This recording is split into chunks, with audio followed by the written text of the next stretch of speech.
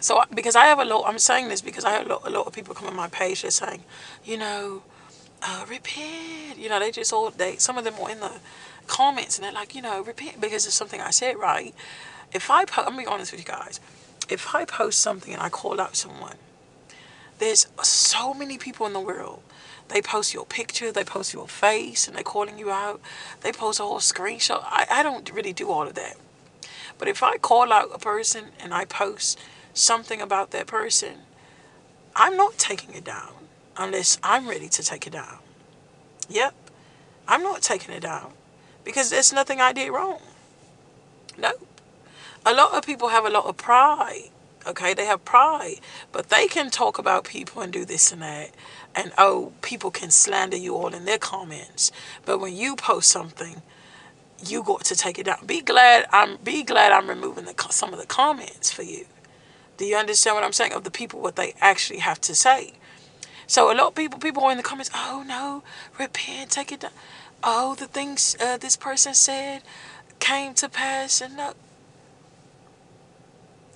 I'm not scared of you.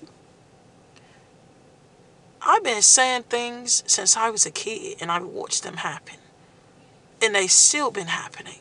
They're still happening now. I've told things to grown adults, okay, and been removed. I've been arrested 4 times for no reason because the people just wanted me to have a conversation with them. So what makes you think that I'm going to be afraid of these people on YouTube and these churches and all of this stuff? Most of these people that were talking, they were saying all this stuff about this stuff 4 years ago, and they were wrong. I had nothing to say, but I knew what was going to happen already. That's why I did not say anything. Okay? Not trying to judge these other people. I told you guys, I said there's going to be a lot of people that are going to miss in this season. And God is going to allow them to miss in this season. If I speak a word, I'm not giving you no public apology. No. I'm not even apologizing to you privately. I've been down this rodeo before.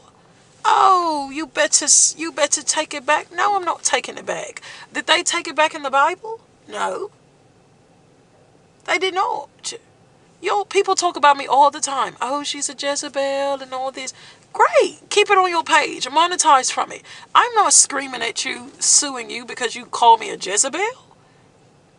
You get what I'm saying?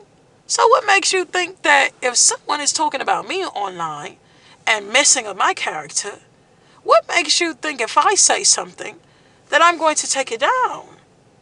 I'm going to take it down